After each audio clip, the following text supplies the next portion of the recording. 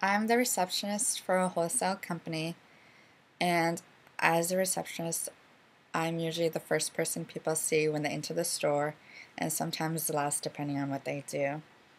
As a receptionist, I have to interact with all the customers, and I've noticed that between these interactions, the behavior, the way people talk, and their whole attitude just varies between gender. Most of the stuff I've witnessed is be- between male customers and female customers is just the whole objectifying women. I've dealt with it. I've been objectified by my customers, by my coworkers, and sadly, sometimes my managers. And I remember this one altercation I had with this customer. He came in and right off the bat was just sexually harassing me. He was making innuendos, making all these gestures. He's doing this, this, and that. And me being me, I stand up for myself and I start talking back to him. Well, he didn't like the fact that I wasn't, giving in and like doing all this and that he wanted. I wasn't responding to it and I was giving him an attitude.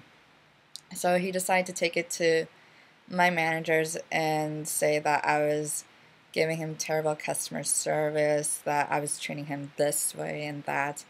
And I brought, and when my managers had a talk with me, they brought it to my attention that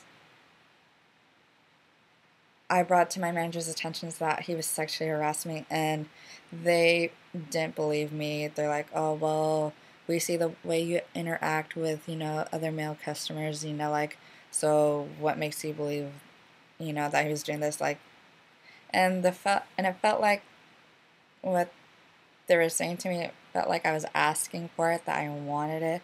It's like, I don't know this guy. Like, I'm just playing around with my coworkers and whatnot. We're making jokes and whatnot, but we know when to call it quits. Like, this guy was just going more and more and more and more, and it felt wrong. Like, and I even told my managers that, and the fact that they didn't do anything is just like they're okay with it. Like, they're saying, oh, you know what, come to our store where you can go do this and that to our female employees, and we don't care.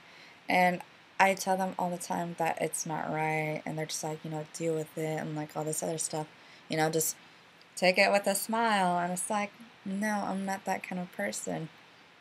And so I brought it to corporate's attention, and they still didn't do it. And I just felt like it sucks working for a company that, they don't, they give a handbook that says, we take sexual harassment very seriously, and when it's brought to their attention, they don't do anything. And I was just like, okay, you're okay with when being treated this way, and I just felt that it's not right. We're not sexual objects and all this other stuff. So it sucks. And I give my permission to have this video posted online for the Gender Stories page for Mara Kelly's Gender and Sexualities class at PSU.